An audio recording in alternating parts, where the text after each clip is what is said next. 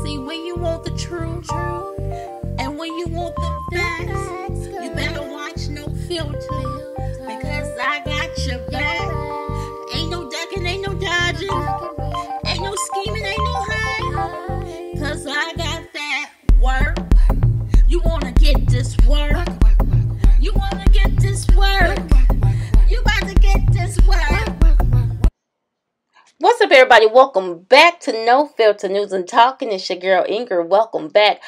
I just want to send a big shout out to all my subs out there. You guys rock. I love it when you sub. I love it when you just share. I love it when you like. I love it. For real. I really do. I really do. You guys are appreciated. Okay. Thank you for your donations.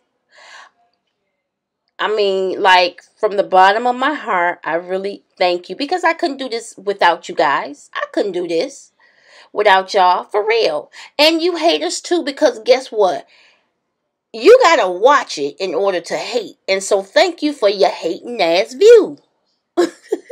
I appreciate you too. But no, let me keep it serious. Let me keep it rolling.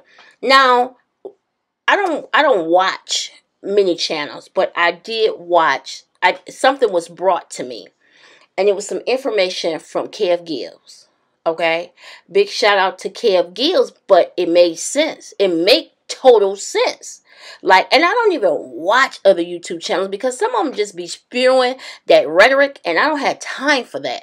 And no, I don't agree with everything Kev Gills do.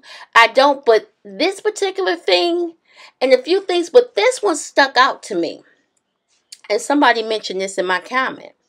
And what am I talking about? I'm talking about the Rizza Islam live.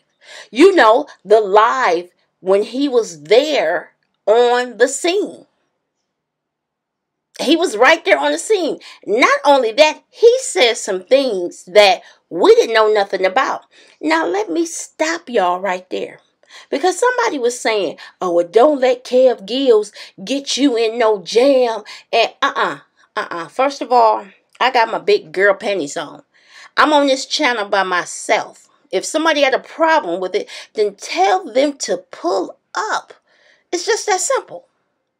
Not only that, Kev Gills can't get me into anything. And what I saw with my eyes, I don't see Kev give names on Rizza Islam live. That's his live.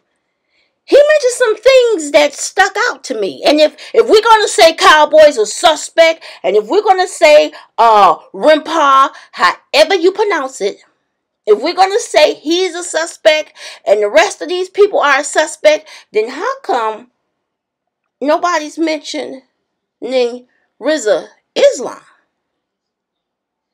Now, I'm not saying he's a suspect or not, but I'm just saying, why is nobody bringing that up when he clearly says it was two shooters? Very quick and in and out. Now, why nobody's looking at that? Okay? Why nobody's looking at that? Why do we sweep that under the rug? I don't got no problem with him. I don't know him. I'm just going by what he say. Because over here, I like to use people words. I like to use their words against them. He said it. That's his life. So, without further ado, we're going to call Rizza Islam to the stand over here. So I would like to call Mr. Rizza Islam to the stand right now. Good morning, sir. Now, what I want to know is, what can you tell us about that day? About the time at the Marathon store? What can you tell us?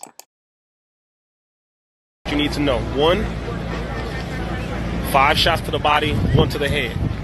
5 shots to the body, 1 to the head. That is a military style hit. It was in and out. The way it happened was in and out, very quick. The United States government, and I'll just say this specifically, in downtown LA a couple months ago, have been practicing military drills. In downtown LA, they were practicing military drills, going in and out of businesses, and they've been practicing on maneuvers in downtown LA. Okay, I want you to understand this. There have not been major gang wars in a while. There have not been major gang wars in quite some time. And because of this, the government, how you doing, brother? The government does not have a justifiable reason. I'm going to give you some reason to bring down the National Guard. So what this has done is this has now sparked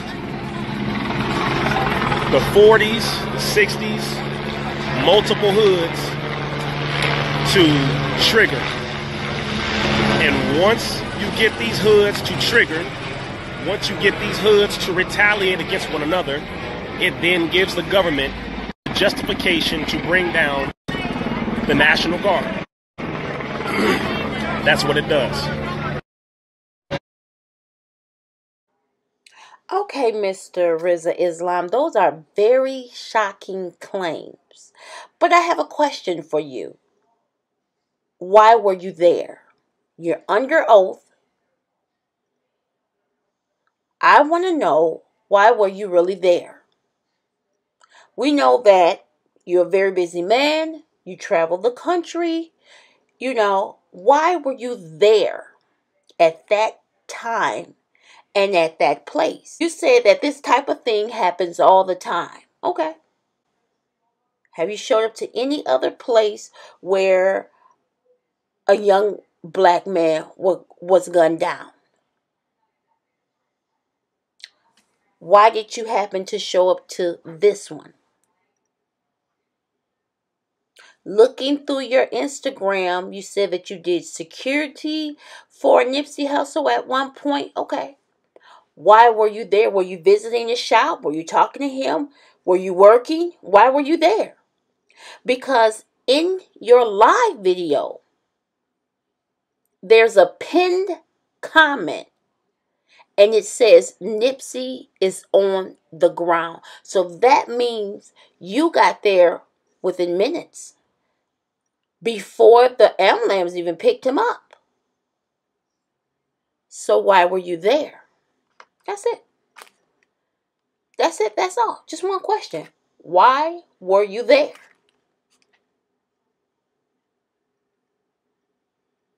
Out of your original uniform with the, you normally have on suit and the bow tie. This time you had on the jacket.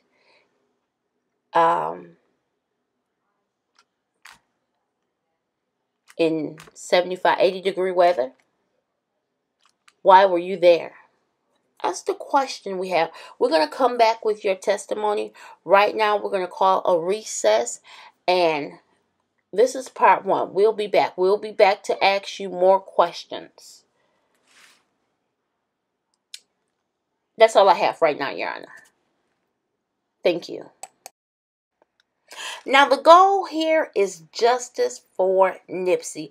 We're not waiting for them to give us justice. They the one that released this footage to everybody. And then they set it out there and they expect us to be okay with it.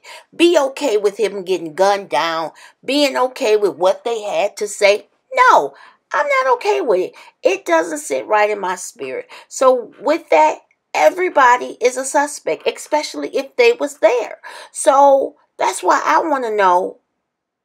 Rizza made a bunch of statements. Rizza said a lot of stuff. Stuff that we didn't know nothing about, that's just now unfolding to this day. And that's the question that I have for Rizza, is hashtag how you know. How do you know that it was a military style hit? That it was a government orchestrated hit, that it was 5 shots to the body, that it was 1 to the head, that it was 2 guns. How do you know that?